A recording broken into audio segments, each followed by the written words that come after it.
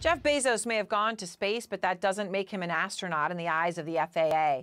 On the very day Bezos and 3 others were launched above the stratosphere in a private venture, the FAA issued a directive about what it takes to earn astronauts' wings, the formal thing. Commercial launch crew members must also demonstrate, quote, activities during flight that are essential to public safety or contributed to human space flight safety. A new directive.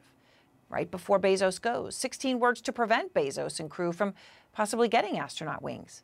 But Mike Massimino, who is an astronaut, who has logged 571 hours in space and earned his wings, begs to differ with the FAA. Here he is earlier this week.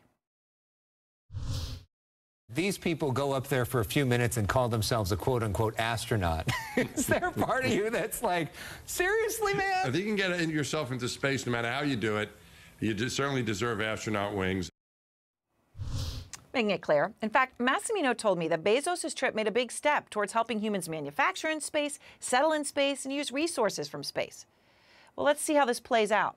The FAA order says an honorary award can be considered for those who contribute to commercial human space flight. We'll see if Massimino gets the last word. Stay tuned. And thanks for joining us. AC360 starts now.